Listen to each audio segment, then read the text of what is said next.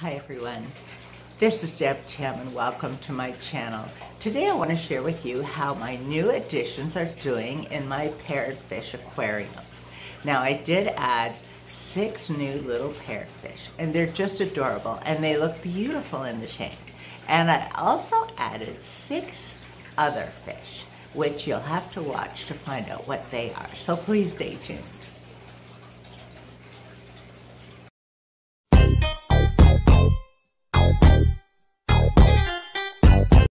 You may recognize this aquarium as my 125 gallon.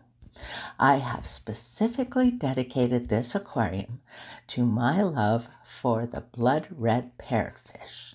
Keep in mind, these are the freshwater variety. I have 16 parrotfish living comfortably in this aquarium. I was out fish shopping a couple weeks ago with hubby and picked up 6 more small parrotfish to go with the existing 10. The parrots I chose are very small. They are all around 2 inches. Their coloration is extraordinarily dark orange. When buying parrotfish, you can get them in many different sizes. They did have larger ones, although not quite as large as my big boys.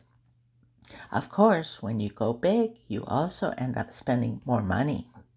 My preference is to purchase fish at the juvenile stage. I do this for a couple reasons. One is they are cheaper, but you have so much time to watch them learn and to watch them develop their personalities and, of course, see them grow and come into their coloration, all while under your care. Now, that's a pretty cool privilege. Periodically, you may see my 2 cuckoo catfish zipping around. They're another amusing fish to watch. Now, if you want these, it's vital that you get at least 2 because they are social and do much better when they have a friend. These 2 have been together now for over 5 years and are inseparable. There's also a single cichlid fry that you may see swimming around. I raise some of my cichlid fry as feeders for my larger fish. Well, once in a while, one will beat the odds and survive. So the one in here is the only one who has survived capture of the initial 25 to 30 that I put in this tank. I have a feeling luck is on his side, so we'll call him Lucky. You may have noticed that once again I've changed my scape. I removed the rock cave structures and added the driftwood. The catfish usually hide in the end of the driftwood as it's hollow from the right side to about midway. They are well acquainted with this piece of driftwood as it's been in their tank before.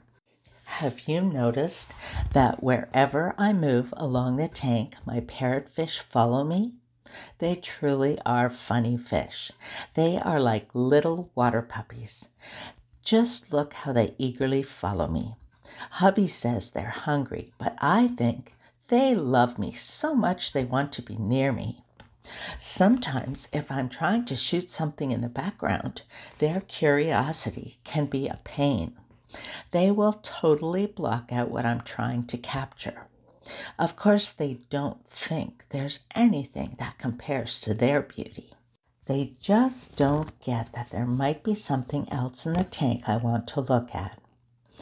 So now I'm looking at the other end of the tank, and we'll see how quickly they get down here. They are truly silly orange puppies. Even the new little ones have joined the horde and follow along. I'm not sure if they are just being little copycats, but they sure know the drill. With their endearing personalities, their curiosity, they are always so entertaining to watch.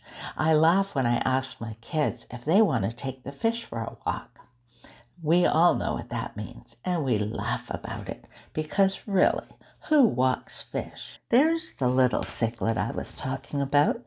He's actually showing some great color, and he's only about 1 inch in size.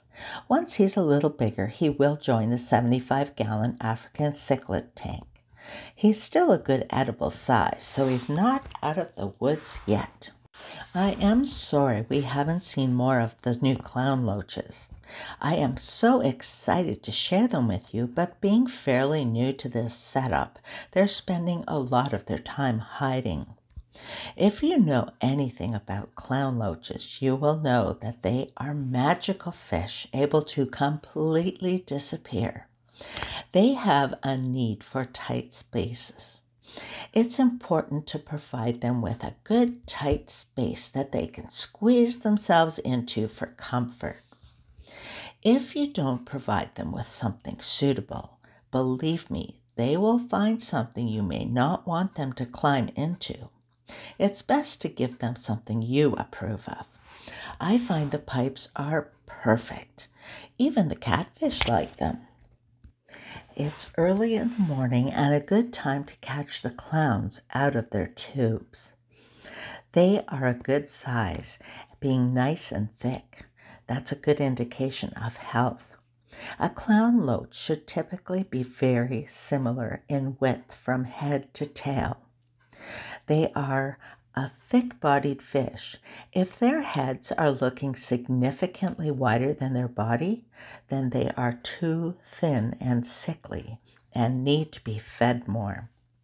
They do well on high-protein foods, although a good mix is encouraged as they do like decaying plant matter, veggie wafers, along with worms, frozen foods, and other proteins.